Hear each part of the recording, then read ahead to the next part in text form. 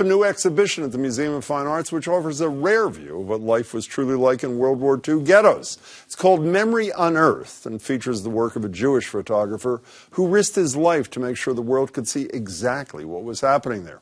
Arts editor Jared Bowen has more.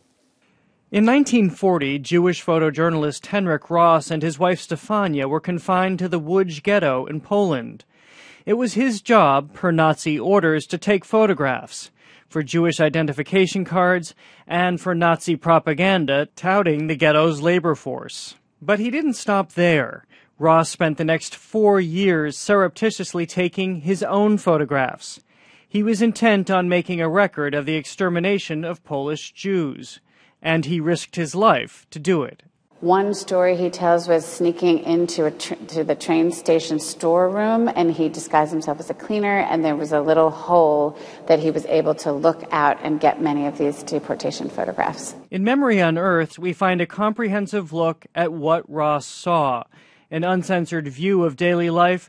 There are the images you expect and dread. It's really heart-wrenching. In fact, there's a photograph right behind me of this wagon filled with young children, and it's being led out by horse. And we know from what Ross recorded was that these children were being carted off to an extermination camp or to death camp. And this little boy is looking out, and he has a little, it looks like a little smile on his face, and it's absolutely heartbreaking to just think that, because we know what happened after that. But then there are the photographs that surprise. That, of course, life went on here. What you see is, in the middle of these unbelievably deplorable, atrocious conditions, that human beings lived.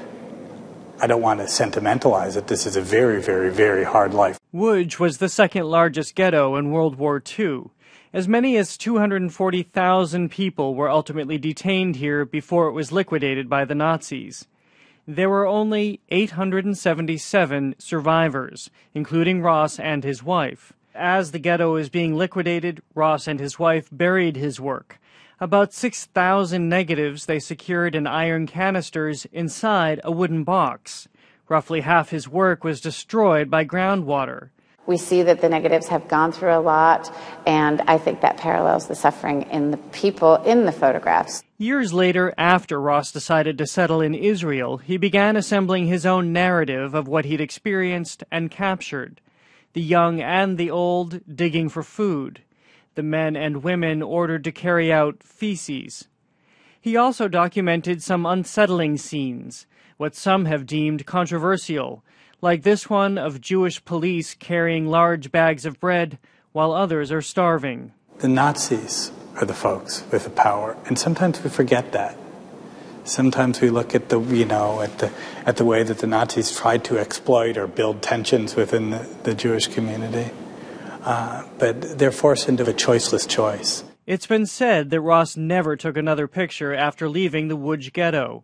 While that may not be completely true, his career in photography never resumed. This was such an intense body of work. It does seem like this is truly his life's work over these 4 years. Jared Bowen, WGBH News. Memory Unearthed is on display at the Museum of Fine Arts through the end of July, and you can find more information online at mfa.org.